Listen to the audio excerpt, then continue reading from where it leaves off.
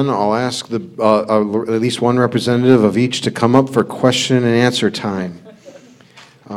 We have, let's see what this one is. God, please be a serious question. You're kidding, right? Serious question?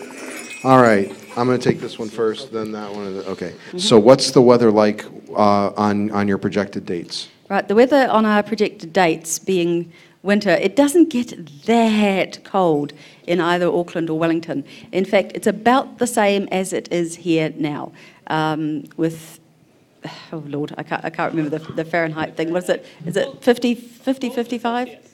Oh, the Celsius was about 13, 12, 13, something like that, 11, 12, 13. So that's 150 degrees Fahrenheit. But it will, lower 50, yeah, it'll be lower 50s, but it will be wetter. It will definitely be wetter. It will also be winter in Boston. All right.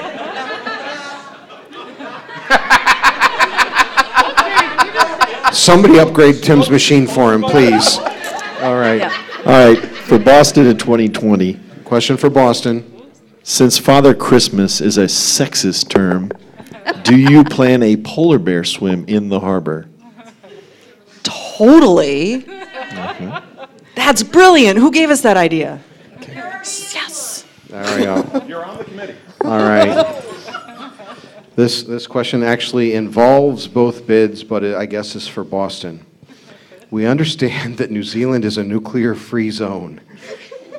If Boston is planning a 1945 retro Worldcon, is there a plan to drop the bomb?